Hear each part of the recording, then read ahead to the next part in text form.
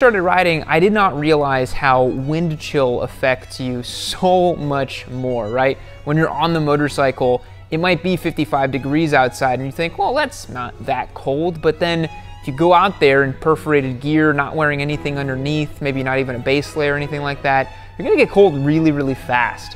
I think wind chill drops you 20 degrees lower than the ambient temperature when you're at speed on a motorcycle. So that combined with your hands freezing over, especially if you're on a street motorcycle like a Turbo Hayabusa or something like that, your palms and your hands are gonna start getting really, really cold as you ride. It really impedes your ability to operate the machine.